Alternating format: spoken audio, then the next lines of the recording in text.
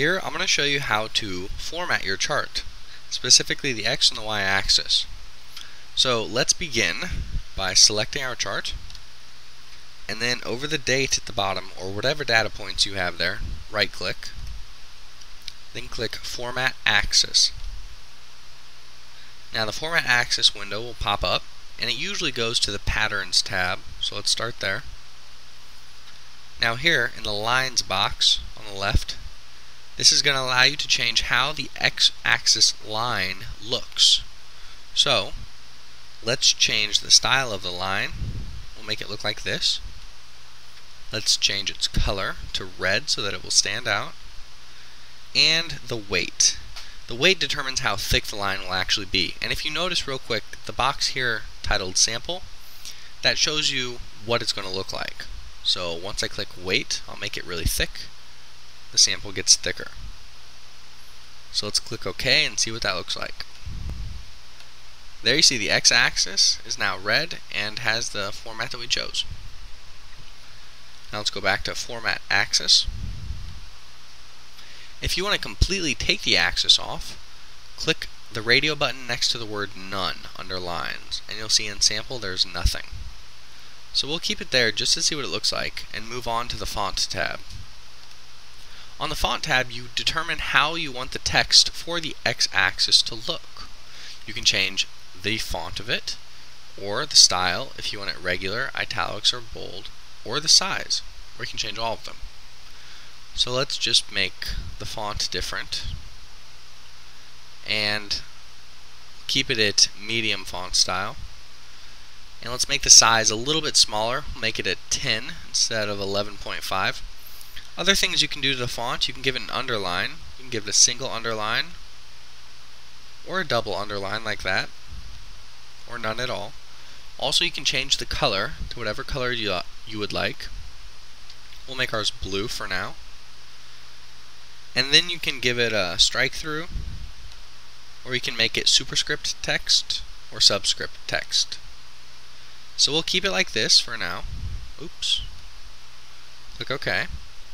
And there you see, the text is blue, and the font is smaller, and also it's a different font altogether. In addition, we have no X-axis, because we clicked None on the Patterns tab. Now let's go back to the Format Axis window. Let's go to the Patterns tab. Let's get the regular black line that was there before. So do that by clicking Automatic. Now let's move on to the Number tab. The Number tab allows you to determine exactly how you want the X-axis data formatted. So do we want it formatted general, or as a number, currency, accounting, etc., etc.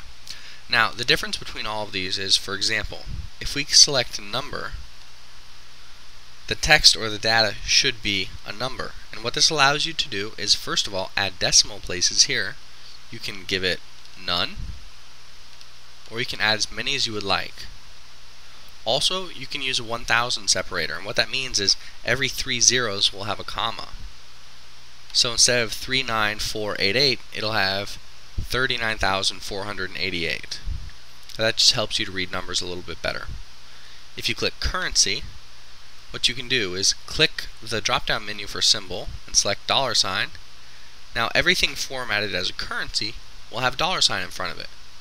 So instead of the number 39488, which shows up under my sample, you'll have 39,488 with a $sign in front of it. So that helps in formatting.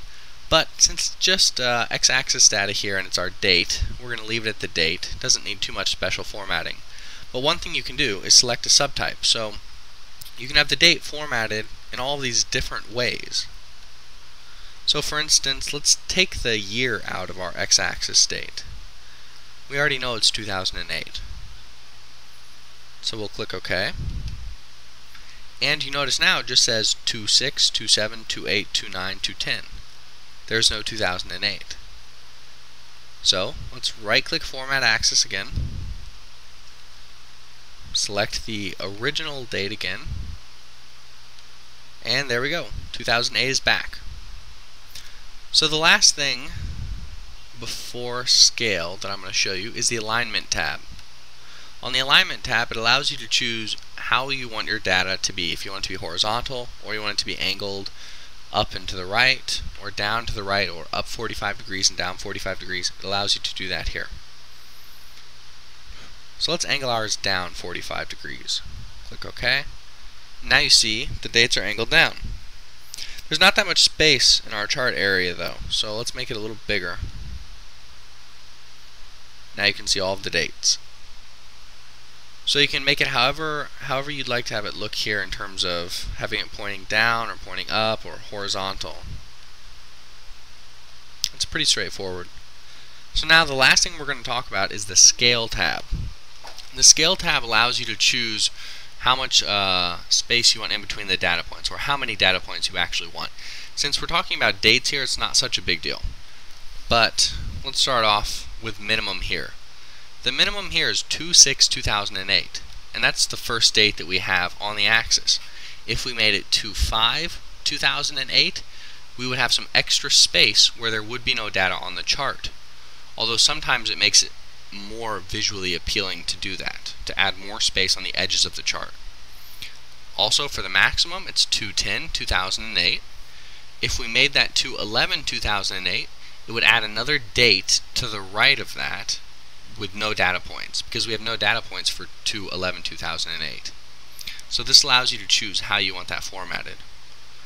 Also, the base unit, here it's just in days, but we could do it in months or years, but that's because it's a date formula. So you'll see in a second why I say that. The major unit and minor unit are 1 and 1. When you use actual numbers, such as on the y-axis, this will be a little bit different. But what's important to note here, especially when you're graphing dates, is that sometimes the dates will graph left to right, and you want them right to left. So sometimes you want 2/6/2008 on the right side of the graph instead of the left side. The way that you do that is to go down here and click Dates in Reverse Order.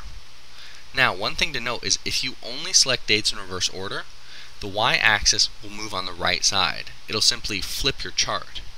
The way to keep the y-axis on the left side so that your chart looks just like it does now, but with the dates in reverse order, is to also select Value, y-axis crosses at maximum value. So now that we've selected both of those, click OK, and you'll see that 2/6/2008 is on the right side, and 2/10/2008 on the left side. So that's exactly how you can format everything with the x-axis. Now the y-axis is pretty much the same as the x-axis. The only difference I'll show you is how the Scale tab is going to look. So I'll right-click on any one of these numbers, Format Axis. Now we're formatting the y-axis.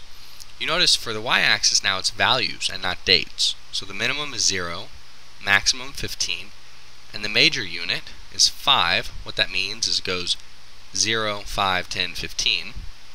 If we made this 1, it would go 0, 1, 2, 3, 4, 5, 6, 7, 8, 9, 10, 11, 12, 13, 14, 15. So that's what you can do. And also, you'll notice that if you want to reverse the scale, have the 15 at the bottom and the 0 at top, you do it just like you did with the x-axis, values in reverse order.